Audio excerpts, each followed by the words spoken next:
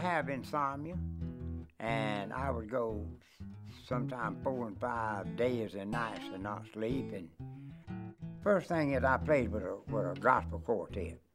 And I come home one night and I told the girl that played piano for us, I said, you know, I believe I'll go home and start sewing buttons, 'cause I got nothing else to do, and that's the only thing I can do, and it's cold weather. And I come home and I said, well, I started sewing buttons because I couldn't sleep, and I didn't want to keep my family, you know, waking them up.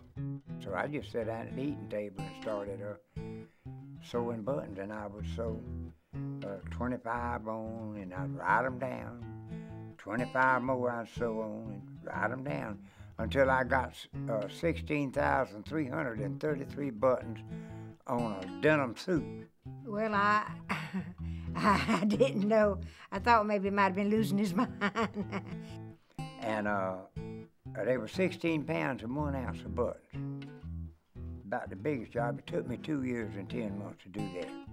Talking about a button suit, but he just got started and enjoyed doing it, and that gave him something to do while we were asleep. And you know, he just enjoyed doing it. When I got the suit done, I started on my guitar, and I put 3,005 on the guitar. And then I said, well, the suit is not complete without some shoes. So I done shoes, and I put 517 on a pair of shoes. So that, at least that made my uniform complete and my guitar. Said, I might be got something. And I went to Channel 15 on Monday morning. I said, if I go on Monday morning, whenever, you know what I'm talking about, everybody was uptight on Monday morning. I said, if I go on Monday morning and they film me, I'm gonna think, they gonna make me think I got something. So I went over on Monday morning at 9 o'clock when they come in, and sure enough, they put me on that night. Well, the boy come down a little later on. I had done my car now. This was just with the suit and the guitar. When I done my car, a guy come down from 15 and done a segment on me with my car and my guitar and my suit, and put me on CNN. And I stayed on CNN about 10 days, I reckon. And then a girl come from Columbia and put me in Star Magazine. And then when she put me in Star Magazine, Johnny Carson and them got a hold of it. And that's when it got started, because they called me and wanted to know if I would come out there and be on the show. My first guest is from Bishopville, South Carolina, and he has a very usual hobby, or maybe obsession, you might call it: buttons. He puts them on everything, and we thought you'd like to meet him. Would you welcome from Bishopville, Dalton Stevens. You know, once you make it on Johnny Carson show at one time, that's about as big as you could get without being in the movies.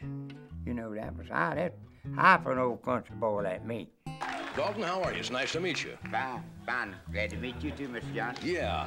Now, somebody told me, I have not seen Dalton till this very moment. Somebody said, would you like to see Dalton before the show? And I says, no, I think I want to see the suit the first time on the air. Now, that's a remarkable suit. Yes, well, thank you, sir. I always said I wouldn't fly, fly. And he told me he was going. I said, well, I'm going too. So we got ready to go out there, and I enjoyed it. We really enjoyed it. And then in '88, they called me, they rerun what they had done in '87, '88, and '80, and then '89, '90, and '91, David Letterman, I got on his show, and then they run me 2 more times after I was on the show, so that made 3 times on his show. I want you to give me a button tonight to put in my museum. All right. Well, do you want one now? I'd like to have one from the bottom of your shirt. From the bottom of my shirt? Yes. All right. There you go. Take whatever you want. I mean, as far as buttons go. Ah! Oh! It's only a joke. Yeah.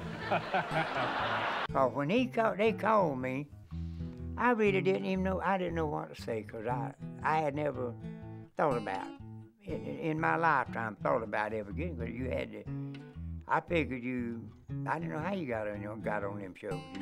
They just called me. And, I like to fill out when they call me, because I said, yeah, Lord.